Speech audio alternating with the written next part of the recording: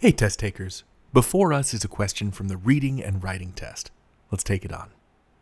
A 2019 study published in Nature, Ecology, and Evolution looked at data from more than 1,500 species of birds, mammals, and fish in order to determine whether their rate of evolutionary change was linked to species survival. The study found that while some species did evolve faster than others, there was no clear relationship between evolutionary rate and survival.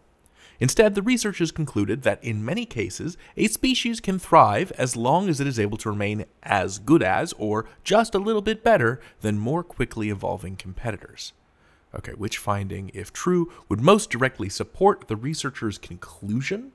Okay, so we have to find the choice that supports the conclusion. That means I have to really understand the argument being made and pull evidence from the text to support that conclusion. We need to understand what the conclusion is. So let's summarize. What is the study about? Whether or not the rate of evolutionary change was linked to species survival. And what do they find? No clear relationship, right? And so their conclusion, there's the word conclusion, their conclusion is that a species can thrive as long as it is able to remain as good as, or just a little bit better than faster evolving competitors. So all it takes to survive is to keep up with your competitors rather than outchange them, even if your competitors change faster than you. Okay, so which finding supports that argument? What supports you don't need to change faster than your competitors to stay competitive? That's what I'm going to test against the choices. So, choice A, endangered and extinct species displayed a significantly slower evolutionary rate than other species. That doesn't support the argument, right? That's saying slow change equals death, not stay competitive without faster change than others. So that's no good. Choice B, evolutionary rate only impacted species survival when adaptations were linked to environmental pressures. This is besides the point.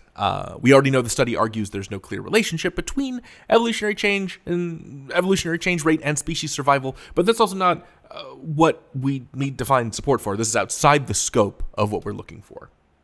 Choice C, successful species tended to remain more successful than their competitors over time, regardless of evolutionary rate. Yeah, this is what we want, right? This is saying evolutionary rate doesn't matter so long as you can outcompete other species. Circle that. That's our answer. Let's see if choice D is any better. I feel very confident about C. Choice D, invasive species that overtook competitors tended to exhibit a higher evolutionary rate than other species. Yeah, this supports a different argument, like an argument that says higher evolutionary rates make you more competitive, which is the opposite of our conclusion, right? You can be just as good, and that's enough, right? That's enough to thrive. So because we know there is no clear relationship between evolutionary rate and survival from the study, we can say, no thank you, this is not our answer. You gotta stay on target for questions like these. Answer choices like B sound plausible, but they're straying from the question. They're straying from the thing being asked about.